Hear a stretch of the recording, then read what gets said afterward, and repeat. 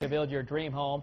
Lot prices in Lehigh Acres are falling. And here today to tell us more about this part of the real estate market, we have Denny Grimes from the Grimes & Company. Denny, we always appreciate you coming in. What has been happening with lots? We've talked a lot about houses and their prices coming down. What about lot prices? They still down? Or? Well, the lot prices basically are going to be the last segment to probably see some recovery. But you have to look at land in a couple different aspects. First of all, let's talk about the scattered lots. And I have a slide to show basically the fall in value of the Lehigh lot. And the Lehigh Acres is the most affordable area of Lee County. And what's ironic is this whole area back in the 50s and 60s was really created on land sales. Well, the land values peaked in Lehigh around $70,000, but here you can see since 2007 that the prices have been falling from a meager $14,000 all the way down to about $3,000 for an average of 2010.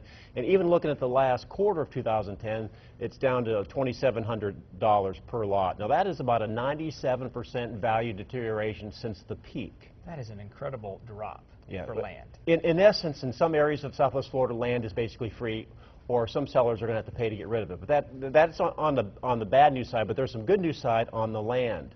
Builders are stepping into these developments that have what we call entitled lots, the ones that have basically the go-ahead, the environmental permits to build.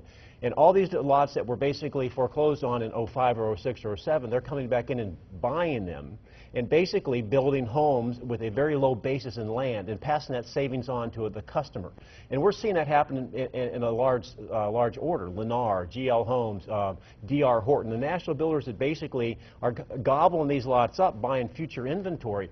And the benefit to the home buyer is that they can basically get what's seemingly a home that's almost like a foreclosure because the lot was foreclosed on, but it's brand new.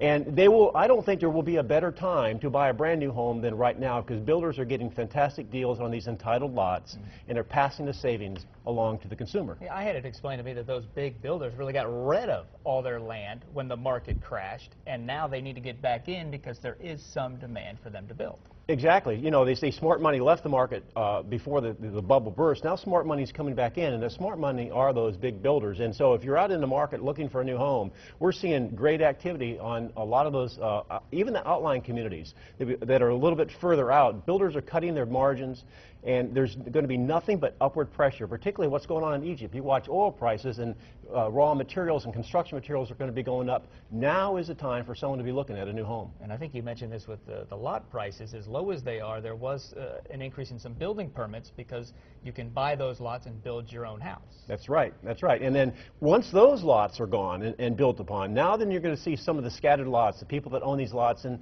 dry lots in Cape Coral, Lehigh, Golden Gate, and some of the other areas. You'll start to see those start to trickle up. But they're going to be dormant this year, so if you want to sell, it's going to be slow going for a while. All right, good advice, Denny. Thanks always for coming in. We'll be right back. Stay with us. You're watching WINK News Now this morning on 6 TV.